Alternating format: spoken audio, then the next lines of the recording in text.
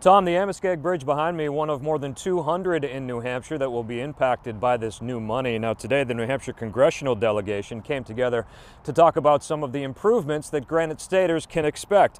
In all, the bill will bring to New Hampshire more than $1 billion to repair roads and bridges, more than $400 million to improve the state's water infrastructure, and a minimum of $100 million to build out high-speed internet access.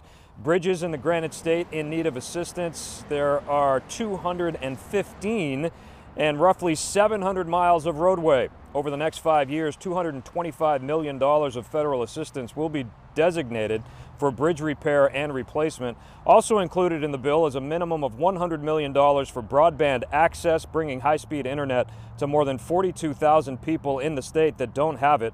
There's also money for New Hampshire airports, clean drinking water, and to bolster cyber networks, plus $125 million for public transportation and rail investments.